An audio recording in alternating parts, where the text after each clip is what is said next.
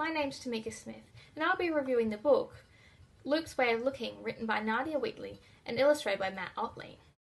In this book there's a boy named Luke who takes an art class with Mr. Barraclough.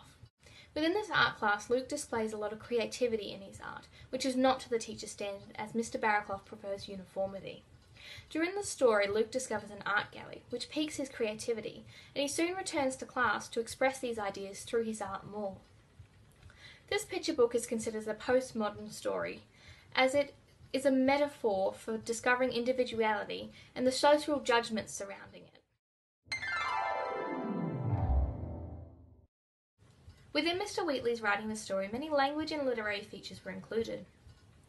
Throughout the beginning of the story, the author has Mr. Barraclough's character use intense saying and action verbs such as he screamed, he yelled, he tore, he broke. These verbs instill tension between the art teacher and Luke while showing Mr. Barraclough's character's personality. It was also noted that a repeated sentence structure of one compound sentence followed by one simple sentence was enacted throughout most of the text to provide a rhythm to the story. For example, this page reads, "One Friday, Mr. Barraclough told the class to paint what they see through the window. Luke used his imagination." The use of repetition and rhetorical questions were constantly appearing throughout the text. For example, "What's wrong with you, boy?" and "He said nothing" was repeatedly used. This was done to show Mr. Barraclough's authority and enact the reader to feel emotions for how Luke was being treated. When Luke discovers the art gallery, he describes it as looking like an ancient palace. This is the use of a simile. Here this was done to show that the palace has some level of importance and glory. Also, while Luke was at the gallery, Wheatley used a metaphor to describe how he was feeling. The metaphor reads, "Just when Luke felt that he could burst with happiness, he found himself flying into the sunshine." The use of this allows the reader to paint a visual picture and relate to Luke's emotions with a familiar feeling. While language and literary features are important in the story, it would not be complete without illustrations. The illustrations of the book were done by Matt Ottley. The illustrations work in cohesion with the text on each page to evoke emotion in the reader and allow them to follow Luke's emotional journey throughout the story.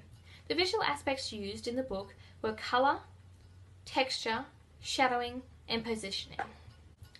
Regarding the colour and texture, the illustrator chose to begin the story with little to no colour and a sketch-like texture, as seen here in the first image. And as the story progressed, colour was only added to Luke's artwork. Here the texture began to look more smooth. This is referred to as salience, which is a technique that is used to draw the reader's eyes to the important parts of the image. Once Luke visited the art gallery, the book had an explosion of colour, and the texture moved to a smoother, crisper finish. Even on the last page, Mr. Barraclough's character went from greyscale to having colour to his suit and skin. The use of colour created a narrative of Luke's self-discovery and the changes to his emotions. The use of shadowing and positioning worked in unison throughout this story. This is seen when Mr. Barraclough is depicted in the front of the image, while having a shadow that arches over the student standing in the corner. The placement of Mr. Barraclough and his facial expressions demand the reader's attention, while the shadow placement illustrates his authority. It is seen that as the story progresses, Luke's shadow grows taller, while Mr. Barraclough begins to shrink. It is depicted in the last page that Mr. Barraclough's shadow is now one with Luke's. Some may say his shadow has created a set of angel wings. This represents that Mr. Barraclough has realised and accepted Luke's individuality.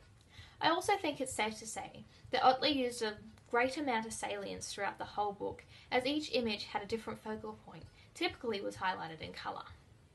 Overall, Luke's Way of Looking is filled with language, literary and visual features that work cohesively to create a great story. I would definitely recommend.